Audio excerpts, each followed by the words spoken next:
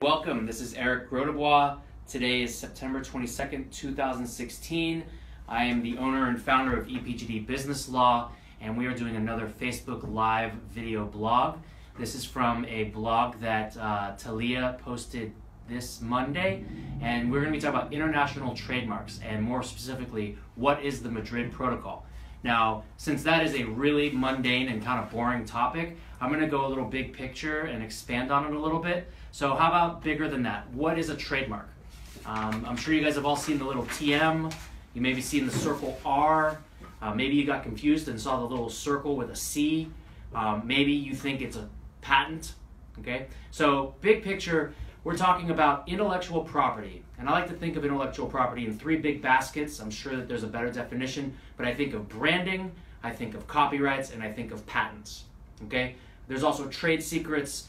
There's also perhaps other things that are confidential, but let's just think about those three big baskets. So here at EPGD Law, we do a lot of trademark work and we do a lot of copyright work. We do not do patent work. Patents are for inventions, for new ways of doing things, and typically patent lawyers are traditionally known as the happiest lawyers in America because they're doing what they love. They are scientists and engineers by training. They must have one of those degrees, and then they have to take a special bar to be a patent lawyer. Pretty cool. So it's not the same at all for trademark or copyright law.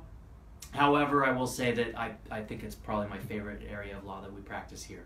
So focusing specifically on trademarks, there are three types of trademarks. There are common law trademarks, which just means you're using your brand in commerce.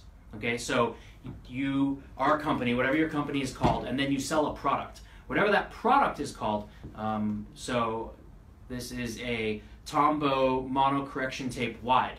I don't know if they bothered to trademark this. Or how about this is a Polycom phone. Quill is actually the office supplier that gave us this calculator.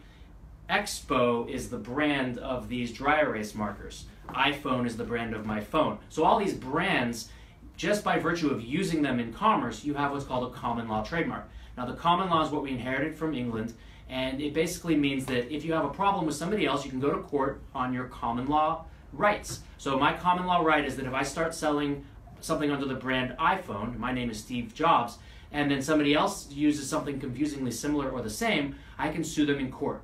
Now under our common law system, we do not get attorney's fees or costs. So you're paying your own way. So the step above that is state-by-state registration of your trademark. So the state of Florida has its own registration process. So does Washington, D.C. So does Maryland. So do many other jurisdictions. Actually, I'll take that back. I'm not sure if Washington, D.C. does, just because I can never remember actually doing a D.C. trademark. But I will say most states do. And so in that case, you're under the state laws, passed in this case in Tallahassee. And so the state laws in Tallahassee say that if somebody else is infringing on your right to your brand anywhere in the state of Florida, you have the right to sue them in state court using the state statutes. So that's a step above the common law. Common law are just kind of the general principles we all agree to that we've inherited from our forefathers. The statutes is the laws passed in Tallahassee. So in this case, the law allows you to ask for attorney's fees, for example. So if somebody comes to you with a good case based on Florida state law, you can file the lawsuit, and you can be sure that if you win, you should be awarded attorney's fees by the court. It's not automatic, but it's there in the statute. So then a step beyond that, and really as far as we typically go in the United States, is federal registration. So federal registration of the trademark is through the USPTO, the United States Patent and Trademark Office in Alexandria, Virginia. And there's a process. It's quite a bit longer. There's quite a bit more expenses involved. But generally speaking, if you're approved, you at that point have the right to use the little circle R symbol. Whereas anybody, whether you register it or not, can use the TM. I like to say the TM is like staking your claim. You're putting your flag in the sand. You're the first people to the new world. Once you get the R, you've actually gone through the process of filing paperwork and getting it approved by the government. Now, if you have a problem nationwide, you can threaten to, or in fact sue someone under the Lanham Act. And that's the federal statute that brought our entire federal trademark system nationwide.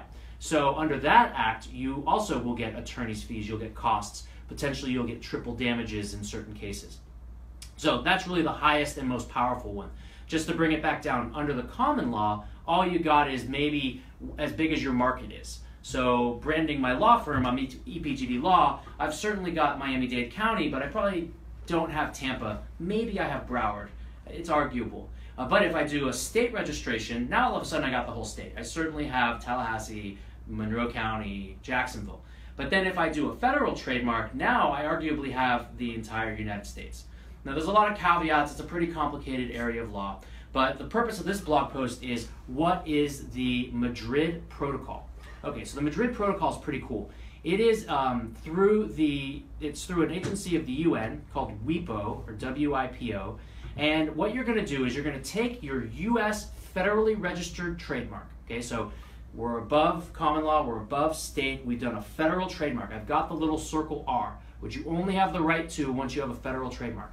And then what I'm going to do is I'm going to register it, I'm going to apply to have it registered anyways, through this UN agency. Now, not every country in the world is a member to this particular treaty under the UN agency, WIPO, but a number of them are, many of them that are our trading partners. And what it does is it gives you a shortcut to then get your trademark registered in those other countries. Now, it's not automatic. You don't automatically, just by applying through this agency, now all of a sudden have your US trademark apply worldwide, or rather to the countries that are a member of the organization. But if I say, you know what, I'm going to expand it, I'm going to do business in this country, this country, this country, and this country, I've already got my federal trademark, I've already now applied for and had it approved by WIPO, then I can go and pretty quickly and easily get it approved in those other countries.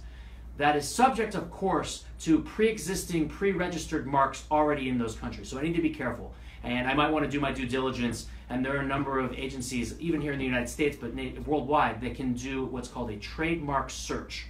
Okay, now another important caveat. There are a number of countries in the world that are not members of this treaty. So doing this extra step will not help you in that regards, and you'll have to go country by country.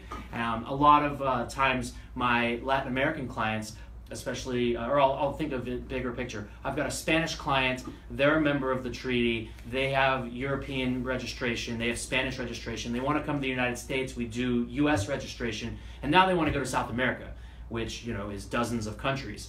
And unfortunately, you're looking at dealing with the bureaucracy, the filing fees, country by country. So typically they say, well, I want all of South America. I'm like, well, you know what, let's be more tactical. Where are we actually going to do business? Are we really going to do business in Brazil and Uruguay and Paraguay, or are we really just going to pick, you know, maybe Colombia and Argentina? So you need to actually be strategic about it. Now, it is arguable, and this is a whole another area, is if maybe a Venezuelan company copies your mark after you've already got your registrations in a couple other states and you're already doing business in Colombia. But truly that's outside the scope of today's post. What's important for today's post is that it is possible to take your US federal registered trademark and have some worldwide rights through the Madrid protocols. The process is pretty easy. There's really only about 4 or 5 steps, and anybody who has questions about that, feel free to give us a call.